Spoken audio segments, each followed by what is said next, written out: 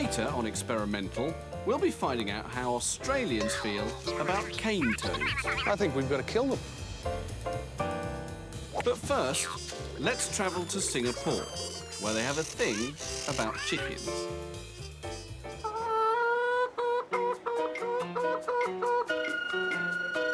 Look at any menu in any restaurant in Singapore and you'll find that chicken, in all its unusual varieties, dominates the dishes.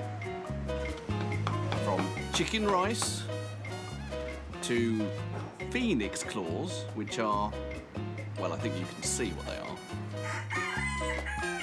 But when they're not eating chickens, the citizens of Singapore seem to have pretty strong feelings about their welfare.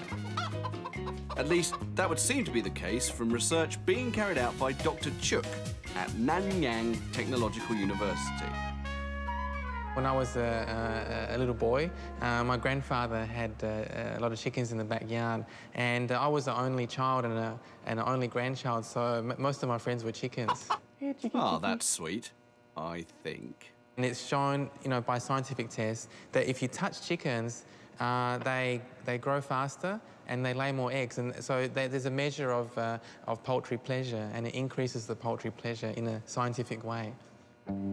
The chicken Dr. Chuk most likes to give poultry pleasure to is this cocky little chap, Chirp. With Dr. Chuk hard at work in his lab, Chirp spends most of his days alone in his sad green research cage, deprived of the human caress he craves so much. But not for long.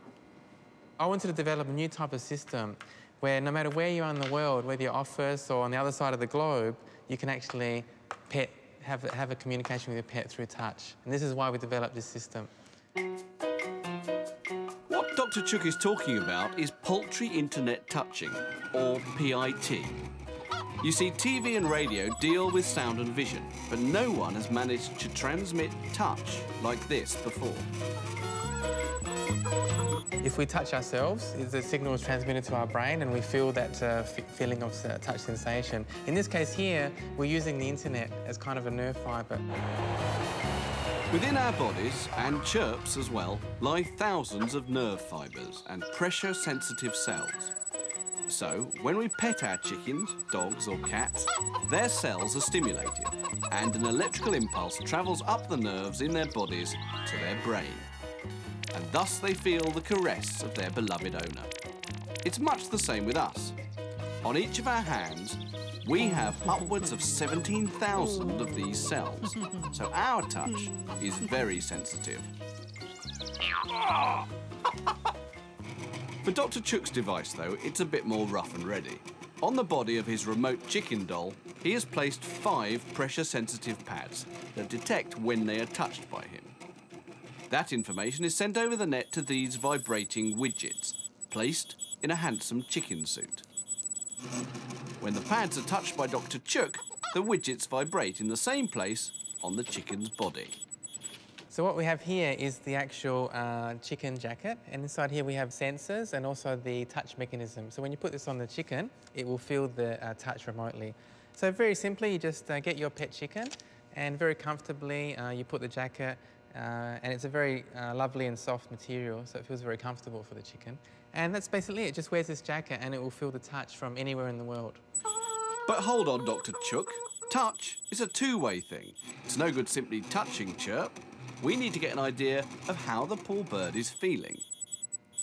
So what happens is that in the backyard, we are tracking the pet chicken with a camera, and it sends the signal through the internet, and then this moving mechanism moves the doll according to the actual position of the chicken in the backyard. So I can see the pet chicken move represented by the pet doll here. You can actually feel the chicken? Yes, I can. I can actually change my touch according to how the chicken is moving, and I can also affect the chicken's movement by my touch. So how does the chicken feel about this?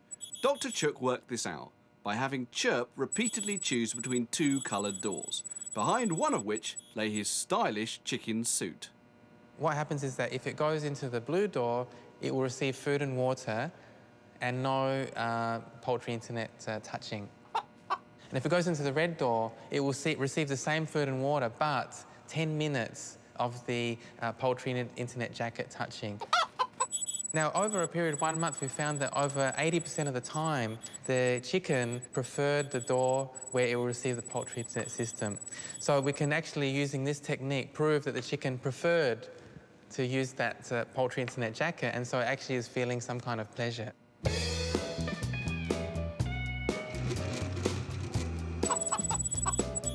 It might only be a few little pads vibrating, but it's enough to give Chirp pleasure.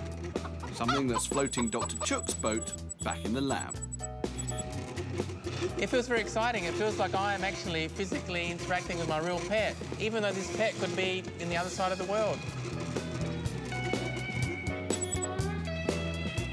All this human-chicken interaction might seem odd, or indeed somewhat disturbing. But luckily for him, caressing chickens remotely is not the sole purpose of Dr. Chook's research. This is just the first system. What we're really interested in is the wide area of human-to-pet communication using digital media. So what we see in the future is that people use this for their cats and for their dogs and their pet hamster. Cats, dogs, hamsters, wives, girlfriends, complete strangers.